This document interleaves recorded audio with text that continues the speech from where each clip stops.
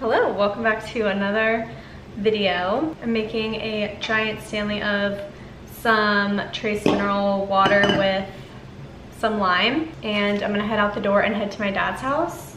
I just got my hair done yesterday and I feel like a new person. I haven't gotten it done since May, and I just got a partial. I switch off between full and partial, and I go to Jess at Stella Luca Salons in Winter Park Village. There's two locations. There's one kind of by Park Ave and there's one in Winter Park Village, and she works out of the Winter Park Village one.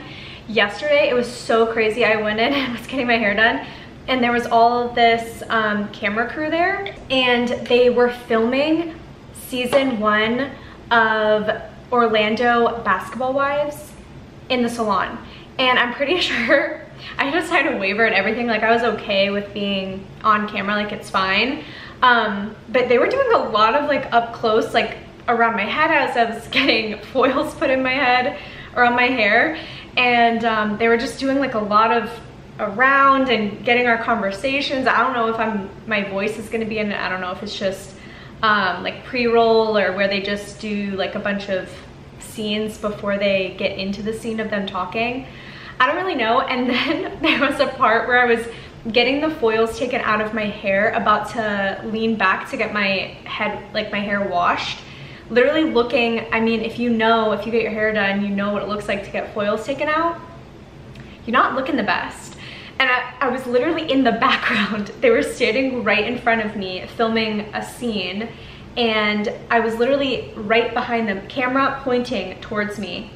I don't know if they just got like from here up of the girls, or if I'm actually like, you can see me, but that will not be a good video. But I will be for sure tuning in to season 1 to see if I make it into the episode. But I just thought that was so interesting because it's not what I expected when I went to go get my hair done yesterday. I'm kind of excited to see. I have never watched like an episode of Basketball Wives, but it's kind of cool that they're now doing the Orlando Basketball Wives. Yeah, so I got my hair done yesterday for my trips. I just decided to do it before Rosemary Beach instead of doing it right before Europe. I kind of wanted it fresh for both trips. So got it done, and I just do, I don't know if anyone's interested, but I switch on and off. I go probably every 10 weeks, sometimes a little bit longer, sometimes like 8 weeks. And I switch on and off between a partial and a full, and I do highlights, and then I used to do a shadow root, which is a little bit more drawn out of darkness at the top, and then I started doing a root tap, so it was a little less, and now I just do a root tap down the center of my head instead of all over, to kind of keep the rest of my head pretty blonde. And I just switch on and off to kind of help with the overall health of my hair, since I am bleaching it. But I feel like I take pretty good care of my hair for it being so blonde. And I also got an inch taken off of the bottom and trimmed up the front piece. And then I also I do a money piece in the front, so it's these 2 strands of hair just don't get any of the root tap, so the darker color. And then I do just ashy toner. So yeah, that's what I do. And I go see Jess, and she does an amazing job. I've never walked out of the salon disappointed. And I've been seeing her for, I know I started seeing her before COVID, so I think it's been probably almost 4 years. So I can link her Instagram down below if you're in the Orlando area and you need someone to do your hair. She is incredible. So I will put her Instagram down below so you can find her. She posts a ton of her work on her Instagram. It's like crunch time. It's the last weekend before we go to Rosemary Beach next weekend. This is Christian's last weekend in town until September 18th. So we're going to Rosemary Beach next weekend. Then the following weekend he does fantasy football, as most guys do.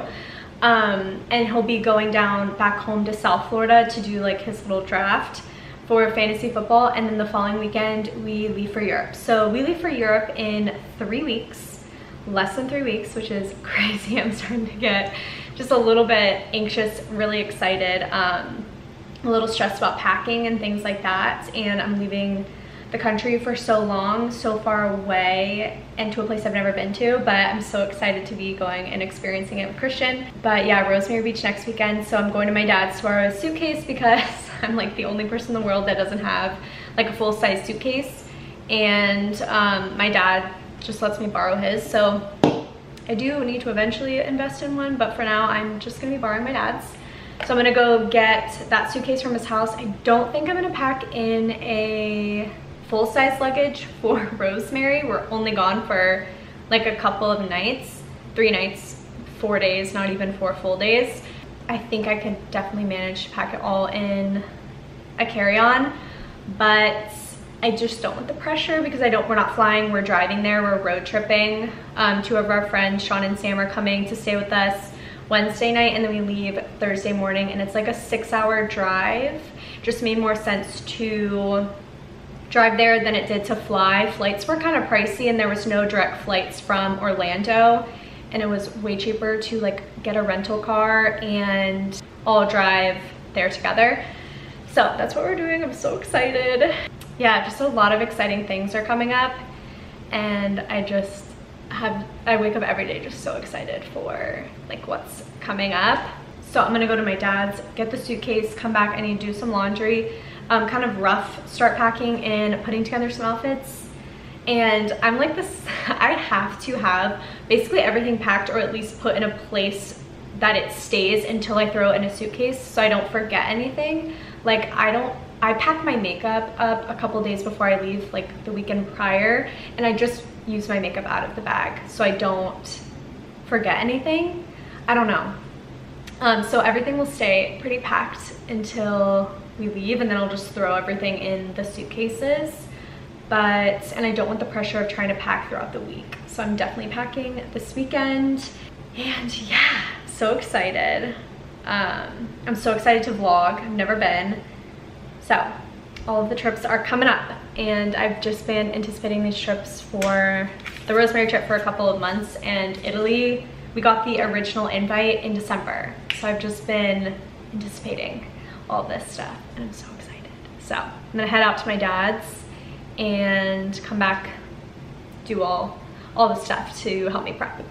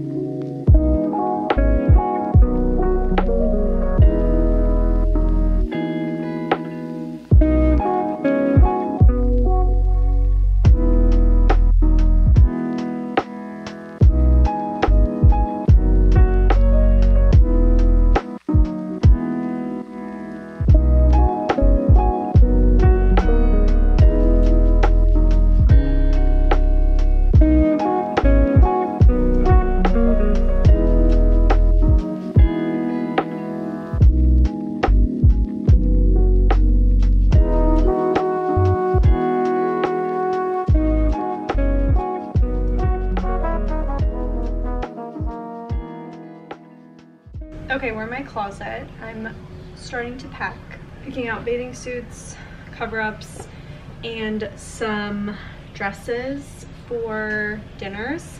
We're gonna be gone Thursday, Friday, Saturday night, coming home Sunday. The girls are going for pastels and color. A lot of my colorful outfits or dresses that I have, I wanna save for Italy. I think I'm gonna do this one. And then I think this is like a safe option. It's the black maxi. Both of them are from Princess Polly. So I think I'm gonna do these two for dinners. Everything is basically from Princess Polly. It's so funny, but a lot of the clothes that I picked out when I worked with them, all of those clothes that I did pick out, I was mainly thinking of these trips. So I mainly bought clothes that I would want to wear on these trips. So probably gonna do this little knit two-piece set for the car ride there because it looks a little like put together, but it's still comfy and casual. I think I want to bring an extra dress just in case I don't like these two dresses for dinners. And I'm deciding between these two. This one I've like worn, this one I haven't worn.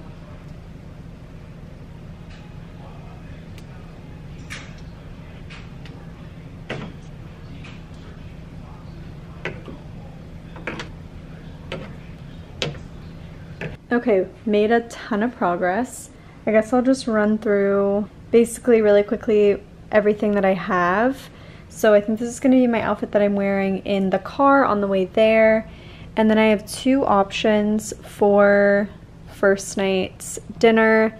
I have linen pants and a tank or linen shorts and a tank. And then I just have this extra pair of jean shorts and a tank top and a bodysuit just in case. Always good to have like an extra outfit that you can wear anywhere. And then I have this white button-up tank, and I have a pair of black linen shorts coming in the mail, and they should be here Tuesday. So I was gonna bring that for another daytime outfit. A lot of linen going on.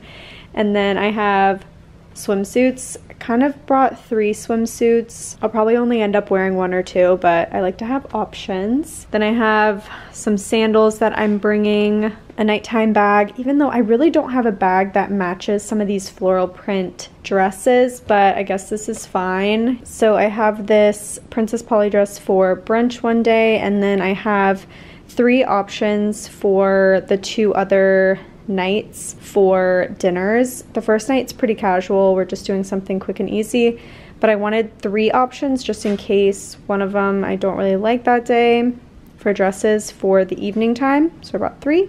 Outfit home, and I'm bringing 2 sets of PJs. Even though we are going for 3 nights, I can definitely rewear. And then I'm bringing 1 just white crew neck to have. Jewelry, I think I'm gonna bring this perfume, which is by Dossier, and I believe it's the Black Opium dupe. Dry shampoo, my beach bag that I got from Zara, the cups that I shared in my last vlog for the trip that I got that say Friends Trip August 2023 Rosemary Beach, so can't forget those. And then I'm bringing my lack of color little bucket hat, and I got this little bag clip from Amazon for your hats to just kind of clip to the outside of your bag. Got that, and that's basically it. And then I'm gonna bring those heels that strap up or lace up, and then those slides. And I believe that's everything. I don't think I need anything else. And then obviously my toiletries, makeup, hair care, stuff like that.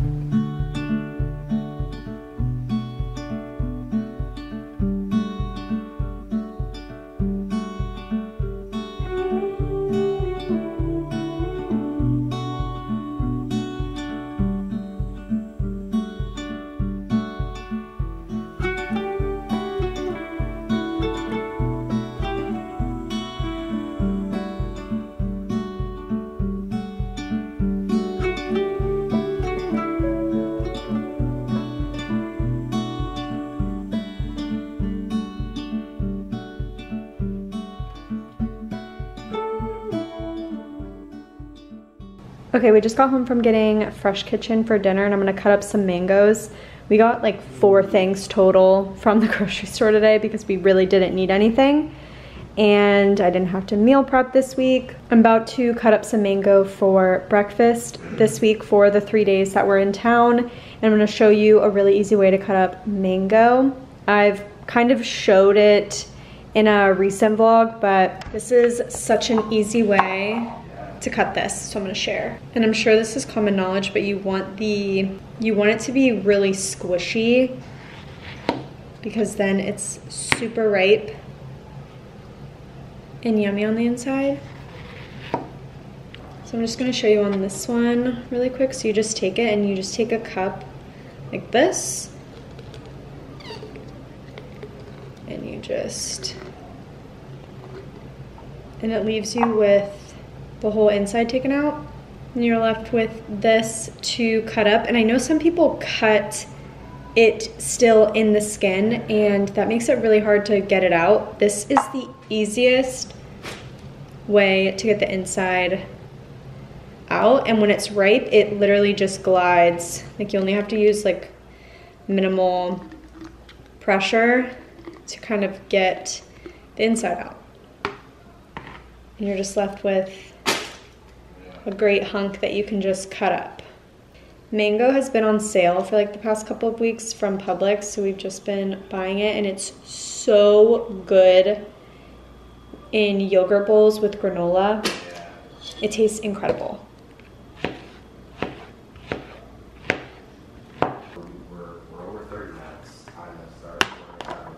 Okay, I'm about to get in the bath again. Last night's bath was great. I felt so relaxed after, so I'm gonna do it again tonight to help me relax, decompress before a short work week. It's only 3 days this week, which is so nice.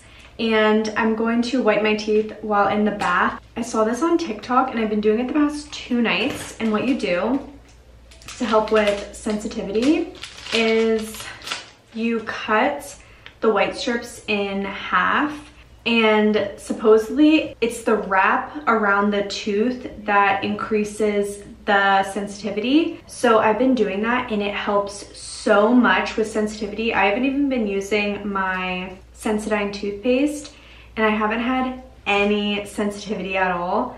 So I've just been cutting them in half, and then you get twice the amount of white strips. Here is my set for tonight, and then I keep the other set of 2 for tomorrow. And it works just as good. It almost fully covers my 2 front teeth. They are pretty long, so I just kind of like switch off between like how high and how low they sit on my teeth to kind of make it even, but they fit perfectly on my bottom teeth because my bottom teeth they seem tall to me, but they fit the white strips, so I don't know. So this is a little hack to whiten your teeth with Crest white strips, and then you get twice as many white strips. So it's like a win-win because these are so expensive for like only a couple of them. So I'm gonna whiten my teeth, take a bath. I picked up these bath salts. They're with hemp seed oil, and what caught my eye was that it helps to deeply moisturize the skin, and my skin has been so dry. Don't know why it's been so dry, because I haven't really been laying out in the sun, and I moisturize after every single shower, and it's almost like my skin just soaks up all the moisture instantly. So anything to help. I also like oil. I layer with oil and moisturizer like lotion, so I don't really know. I am going to put these on and get in the bath and relax to start a short work week. Top strip is on, and I have a fake tooth on the bottom. I don't know if I've ever shared that, but I have a fake tooth over here, and it's because on both sides actually of my mouth I had like 2 teeth, and they only came up like halfway. They didn't grow all the way in. Is this even focused? They didn't grow all the way in, and when I had braces in the 6th grade or whatever, they actually removed the tooth on this side, but they didn't remove it on this side. So then when I got my wisdom teeth taken out like 8 years ago, it was a while ago, they removed that tooth along with my, I only had 3 wisdom teeth, I think. And they removed that tooth along with the 3 other wisdom teeth. I got a implant put in, so a screw drilled in and like a tooth. So I shift this over to the right a little bit more because it won't color the fake tooth. Okay, my battery light is flashing at me, and I am talking with a lisp.